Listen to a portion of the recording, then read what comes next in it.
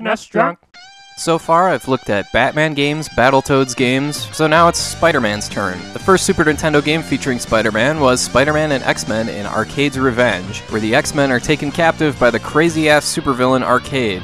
First, Spider-Man has to rescue Wolverine, then Wolverine rescues Cyclops, on and on one at a time. You do play the most as Spider-Man though, assuming you get all the way through this ridiculously tough game. The platforming is good enough, it's especially fun to play as Spider-Man, climbing walls and stuff. You'll find that to be a recurring theme in this video, believe it or not. One thing that stands out here is how frickin' weird this game looks. If they were going for a crazy aesthetic to match the villain's personality, they may have outdone themselves, because this is a frickin' mess. The music is also a weird fit. I like it, but it's just not what I would have expected. Also, one nitpick I have as a Gambit fanboy, his weapon sucks. Come on, who tosses playing cards like they're rocks like that? That's terrible. Anyway, this also came out a couple years later on the Genesis, but the levels are all exactly the same, so the only difference is how it sounds and looks, based on the different hardware. Spider-Man and X-Men in Arcade's Revenge is just a slight notch above okay. It's certainly not a classic, but it's not bad either. Next we have Spider-Man and Venom in Maximum Carnage, perhaps more famously known as one of the two red Super Nintendo cartridges. And yeah, if you want a red cart for your Super Nintendo collection, get this one instead of Doom. This is a classic side-scrolling beat-em-up with a few other levels thrown in for variety, like climbing buildings and web-slinging around the city. The visual presentation and structure of this game is as good as any comic book game I've ever played. It's really good. The pixel art lends itself so well to the comic format that it makes me wish other games did this too. However, despite the title, Maximum Carnage is single-player only, so that seriously hampers the replay value here. You do eventually get the option of picking between Spidey and Venom for a few stages at a time, so that's nice. I've heard that the ending differs depending on who you finish the game with, but this game got so hard and so frustrating that I never found out for myself. But yeah, if you're a fan of the Spider-Man comic, this is the game to get, because holy crap, they shoehorned as many characters as they could think of into this game. And also I gotta mention the soundtrack to this game was written and produced by the band Green Jelly. You know, the guys who did the song about the three little pigs? So yeah, the soundtrack really sounds fantastic. My only criticism about the gameplay is that the beat-em-up mechanics are a bit limited. I'd like a few more special moves, like in Final Fight, how Hagar has the pile driver and Cody has the spinning kick. Sure, Spidey can sling around, but it's really just to avoid stuff more than anything. They do have a token system where random superheroes show up to help you, but I would have liked something a little more in the form of a move from Spider-Man himself. Either way, this is an excellent game and one of the better beat-em-ups on the Super Nintendo. It's also worth mentioning really quick that this game was also released on Genesis, but it's pretty much the exact same game.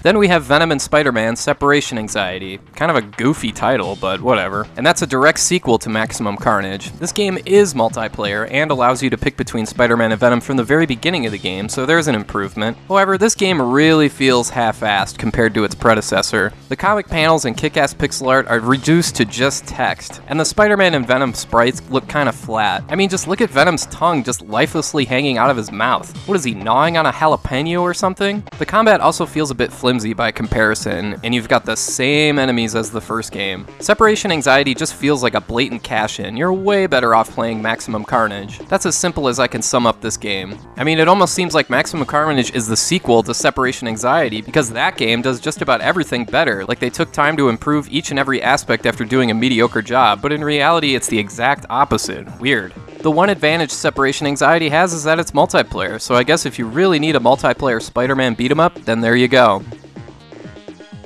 Next we have Spider-Man the Animated Series, or simply Spider-Man as the box says. This game is more of an action platformer that reminds me of the first X-Men game for Genesis, with Spidey's range of motion and the large level layout. Am I alone in thinking the Spider-Man sprite here is just funny looking? I mean, he looks like a 5'3" guy that compulsively bench presses things. Anyway, this game is just okay. The controls are a little awkward to get used to, and you have a limited amount of spiderweb to fling around. That's kind of an annoying handicap to work with. There's 6 large levels to traverse through, so you get plenty of opportunities to do all the classic Spider-Man stuff. Again, there's a huge cast of characters from the Spider-Man universe that show up, and FYI, this is mainly where the Super Nintendo and Genesis versions of the game differ. Some characters will overlap, but for the most part, there's different people in different games. Again, I want to point out the music and sound here are very good. It seems like they are in every Spider-Man game for some reason. The music in particular here is a bit goofier and off-kilter, kind of like Spider-Man and X-Men in Arcade's Revenge, but it fits the game just fine. I like this game better than Separation Anxiety because the visuals and comic storytelling are much better and help give this game some life to it. I'd still much rather play Maximum Carnage though.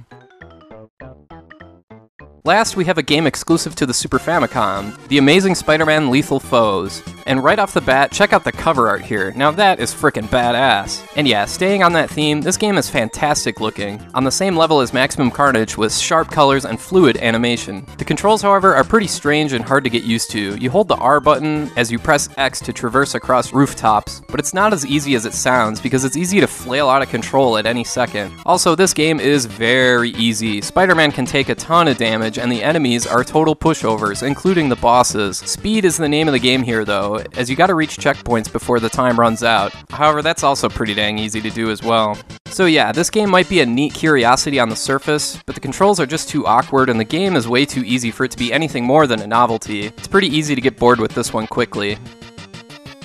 Anyway, that wraps it up for Super Nintendo Spider-Man games, and as you might expect, I'd pick Maximum Carnage as the best game of the bunch. Its comic book layout of the story is really cool, the soundtrack is kick-ass, and as far as traditional 16-bit beat-em-ups go, it's better than average. Anyway, thanks for watching, and I hope you have a great rest of your day.